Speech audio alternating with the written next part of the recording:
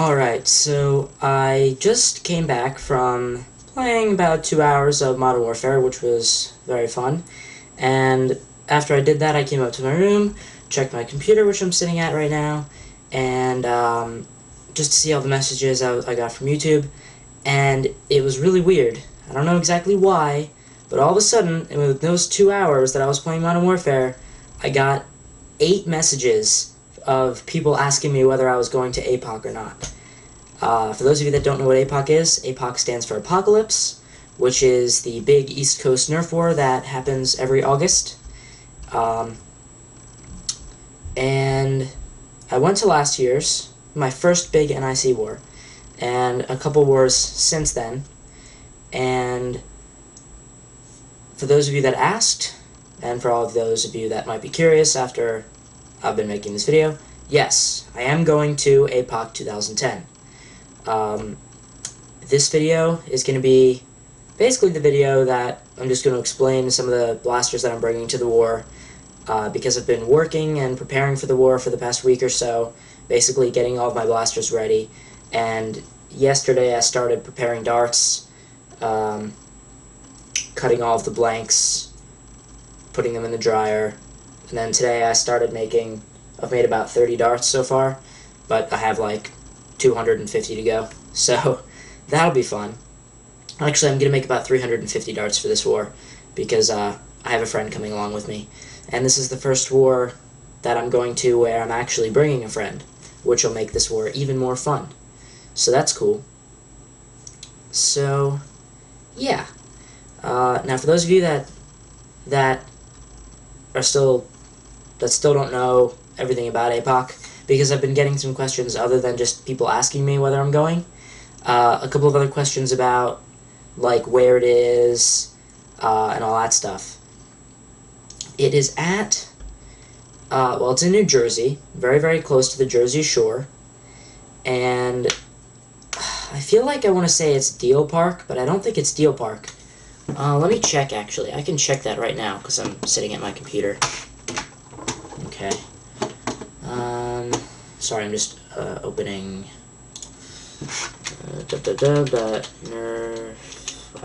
nerfhaven.com. I'm just gonna go onto the war thread and check to see where it's at. Okay, let's see.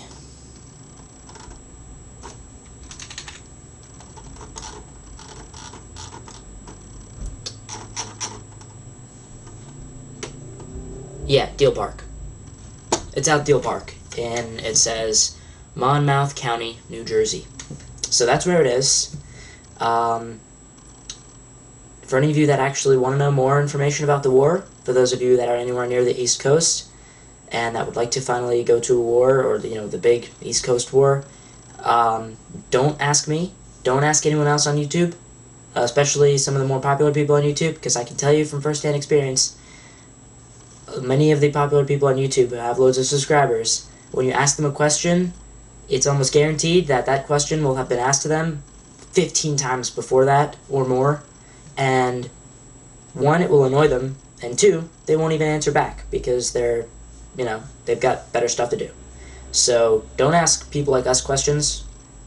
Figure them out yourself. Google it, or go to a forum. Nerf Haven, Nerf Revolution, Nerf HQ, all those. They're great forums. They have all the information you need, and yeah. So, enough ranting about that.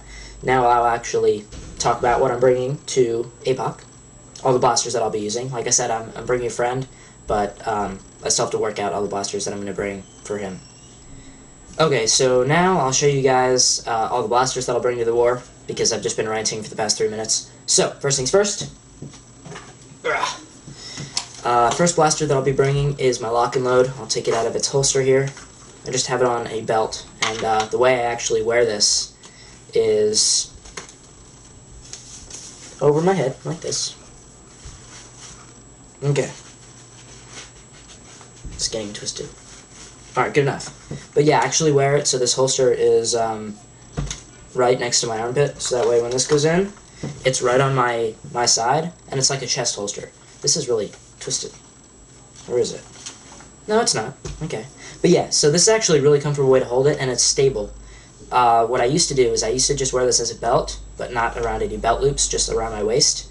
And that was really uncomfortable, and whenever I would run, it would loosen up as it would go like higher on my waist and then lower again, and it would like get all screwed up, and that was annoying. So having it on my chest like this, it's easy to take out, fire, and then easy to put back, and it's locked, so it doesn't fall out. Well, wow, that was a failed demonstration. For the most part, it doesn't come out because well, I won't bother explaining it, but yeah. So this is the first thing.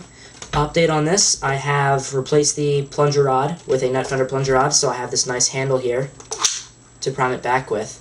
And also, this plunger rod is a little bit thinner than the lock-and-load plunger rod, and I can fit a different spring in here, which is a much stronger spring. It's a rapid fire 20 spring. I'm getting 60 feet flat out of this.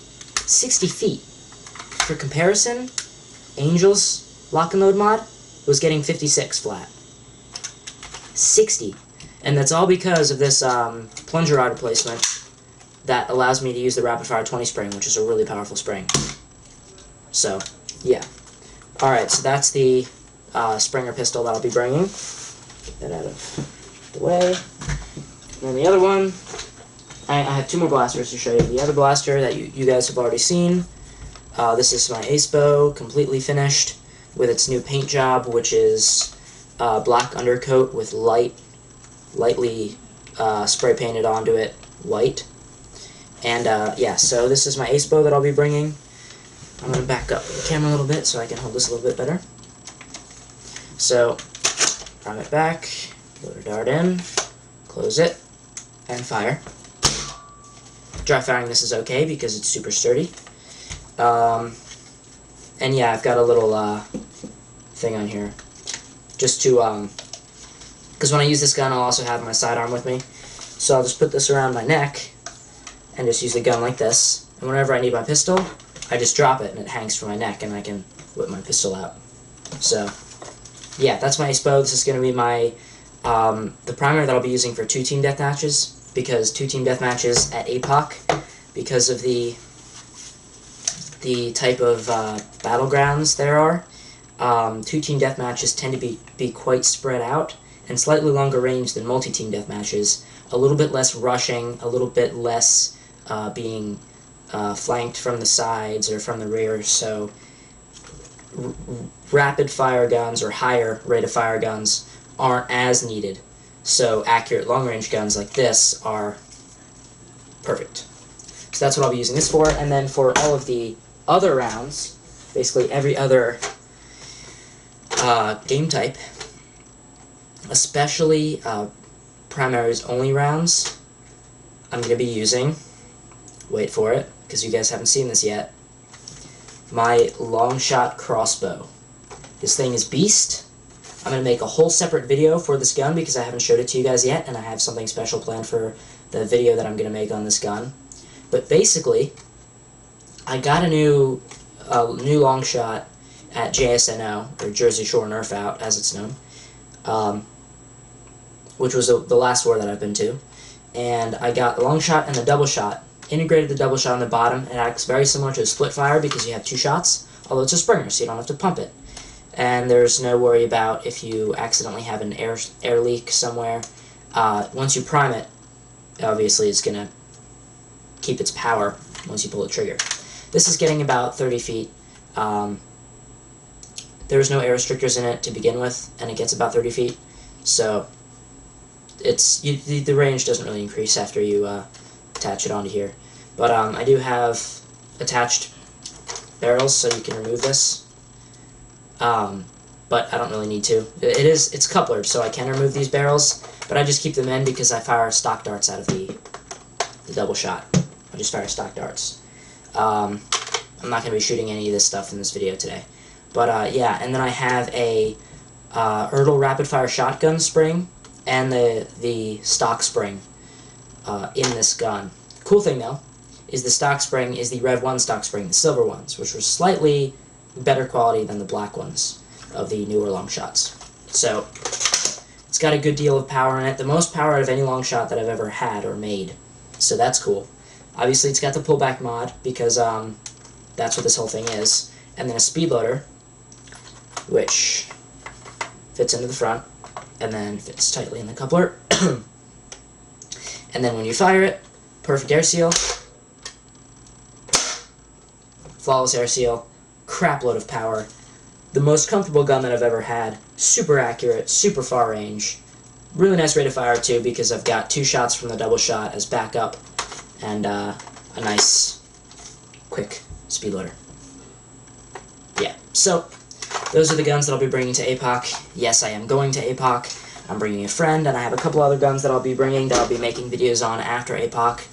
My friend is also going to be filming the majority of the war, because that's actually what he's going for, is actually film it, because he's big on filming and stuff, and getting all sorts of different things for his camera, because he has a really nice quality camera. And so basically I was talking to him about the war, and he was like, ooh, I'd like to go to that to film some of it and get some cool footage that you can make a war video for. And I was like, that's cool. So he's coming. He's going to be playing a little bit, filming most of it, and I'm going to make a really, really awesome war video. So stay tuned for that, and thanks for watching, YouTube. KNDoperative out.